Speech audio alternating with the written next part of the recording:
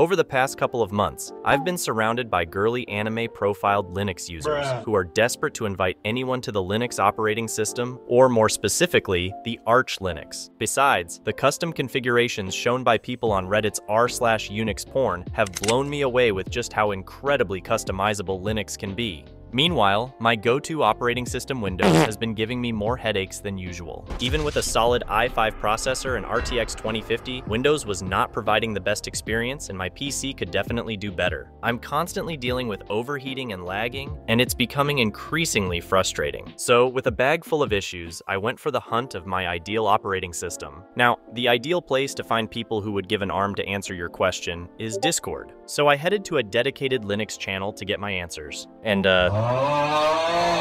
I asked these guys for the ideal distro before getting started, and turns out people have strong opinions against each other for these. Knowing Arch from the fanboys and Debian just by its weird name, I asked these guys to choose one, and it was definitely a bad decision. So, what do we do in case of conflicts of opinions? We use democracy. With the most voters favoring Arch, that's what I went ahead with. Now, I really don't know what the major differences are there between all these distros, but I gotta know that Arch is a CLI, or command line interface, based distro, which means you gotta do everything from the terminal, everything by yourself, manually. Seems pretty fun, right? Now moving to the installation, carrying my imposter syndrome, I wasn't too sure if I could fit in with Linux. At the same time, switching to another OS means my productivity would technically be zero until I get familiar with it. The risk had to be taken, as trying Linux was definitely a must. With a bit of web surfing, I got to know that I can have a dual boot, which means that I can have two installations of two different operating systems at the same time.